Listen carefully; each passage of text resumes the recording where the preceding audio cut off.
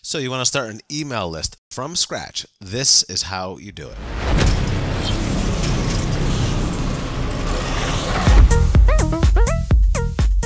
Anyone who's launched a Shopify store recently, or any kind of e-commerce platform, now understands the importance of email marketing and how completely integral it is to success with selling products. Email is everything, right?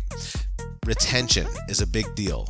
You get those shopping cart abandonment emails. Like, people don't understand that these things are all triggered by actions. Let's say I was shopping for Brooks running shoes and I looked at a certain pair of shoes and then I left Brooks. Brooks knows that I left and starts sending me emails. Hey, dude, you left your sneakers in the cart. Why don't you come on back and buy those sneakers? And then I don't go back, and then 4 hours later I get another email, and the next day. So what you can do on that journey is incentivize people to come back too. Brooks doesn't do it. However, a lot of companies will give you a 10% off if you come back, like after 3 attempts, to get you to come back and check out. They're like, hey, we're probably going to lose you, but here's 10% off just in case. And many people bite on that. So that originates from a service called Klaviyo.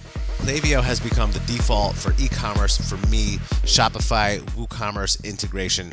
I absolutely love Klaviyo. Okay, now the way to get new people into Klaviyo, outside of the customers that you already have and people who passively sign up on your website, or if you incentivize them with downloads, or however you do it from your website and directing traffic to a website, there's a thing called Facebook lead ads. Now, Google has lead ads too, but Google's rules are stricter.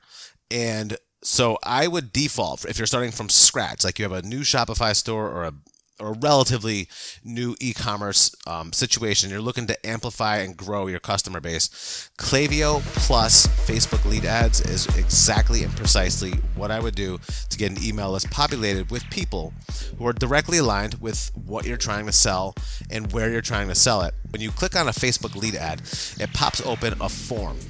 That form is already populated with that person's email address, first name, last name. You can add anything else to this form, but by default, you can immediately capture someone's name and email address and then exchange it for something like an incentive. Okay, if you give us your email address, you take 30% off your first purchase at our web store, or some other incentive. Download an ebook, do something. Give them some reason that they're gonna click on this ad, have their information delivered to you, and then in exchange for that, you give them something. It's it's an exchange of information, and you get to keep them on your list. You're only advertising to people in a specific region or with specific interests.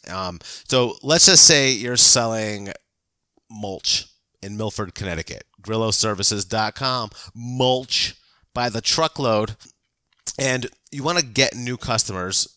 So how do you go about that? Well, Facebook lead ads can be set up to target homeowners with lots of land and are interested in home improvement, and they live within 15 miles or 20 miles of Milford, Connecticut. So Grillo Services will deliver further than that, but let's just say, that people that are of that specific interest group lie within 20 miles of that origin point, and their interests are home improvement, and they often will buy products that align with Grillo Services, organic mulch and topsoil and stones and all that stuff, right? So they run an ad and in some way incentivize people to click on the ad. 20% off your first online order at GrilloServices.com. Get ready, this spring, have zero contact transactions and delivery right to your, designated location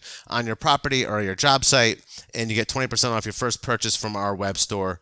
And boom, they've clicked on the ad. That you've taken their information. Now, by taken, that means that Klaviyo itself is directly integrated with these Facebook lead ads, so that when someone hits submit, you give them a code to enter into the web store, so when they check out, they can get their % off. And then in exchange for that, you designate a list within Klaviyo that person's email address and information gets stored so that you can continue to market to them in the future. Awesome. That's it. Now, Facebook lead ads need a little setup. Obviously the interests and the location of your product and the people that you're trying to attract is very important, because, if you're advertising something that's relatively simple, like that, to me, advertising mulch into the local area where people own houses and have landscaping and all that stuff, and they want to do it themselves and work the land and all that good stuff, right? To me, that's kind of an easy sale. It's a no-brainer. This is simple. But if you have a more complex product or you have a more expensive service, then you have to kind of change your offering. Like if you're offering a luxury service, okay, that's very expensive and upscale, and the quality justifies it. I'm not saying there's anything wrong with having an expensive upscale product. However, you meet with opposition in social media when your product exceeds a certain dollar amount or is advertised as a luxury item. People will come out of the woodwork just to comment on your ad and talk about how they hate your prices. All right, so let's talk about budgets, right? Obviously, that's a huge important factor to the Facebook lead ad. From my experience, I've seen that costs per lead generally are between 75 cents and $4, depending on the product, depending on how broad the reach is and how refined and specific your interests are, and the areas of the country that you go after for those specific things, right? If you factor in $1 to $2 per lead, well, then you could expect, let's just say you spent $10,000, you're going to get somewhere between 5,000 and 10,000 leads. I mean, it's really that simple. If you've aligned your message properly and you've gone after the right individuals, you're going to capture that many people into your list. So what's your budget? Do you have $100,000 to grow this list? Do you have $10,000 to grow this list? Do you have $50 to grow this list? Think about it like that. Generally, you're going to get leads for between $1 and $2 each. Maybe you can get some for less. Maybe you take everybody from a certain region and you find that your budget has gone from like $1 to $2 per lead. All of a sudden now cost per lead's gone up $3, $4, $5. That means that area, you've captured the area, it's time to move on. And when I say capture the area and time to move on, if you're selling a luxury service to luxury people, you're going to want to look up luxury neighborhoods and cities and interests of people who are doing luxury things in those luxury cities. Greenwich, Connecticut, Westport, Connecticut, Naples, Florida, Dallas, Texas, Dallas-Fort Worth area, San Francisco. Get what I'm saying? I don't know, I don't want to call out specific areas that are notoriously not wealthy, but if you're looking to, go after a wealthy audience, then, you would want to align your objectives with your exact audience. The same thing goes if you have a broad reach product or something very simple like a Hershey bar. Everybody likes Hershey bars. I don't care what you are, right? So that's really simple to sell something like that. So it really depends on your product and how broad the reach is for that product and how refined the reach is for that product. The more luxury, the more expensive, the more obscure, the more, people generally like, I remember early on in the early days of COVID, going to the grocery store, people don't like vegan cheese.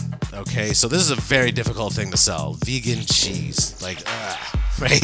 So if you're selling vegan cheese, it may be difficult to get that product broad reach. You have to be very refined with who you're trying to attract to that. I'm a vegan. I don't like dairy. I follow PETA online. Whatever the case, whatever the criteria is, there's an interest group, there's criteria for anything that you're trying to sell, including vegan cheese or $200 men's pants that people only over the age of 50 would really appreciate. So whatever the case, if you need help getting these things set up, give me a yell. Michael Baker Digital. Take it easy and good luck.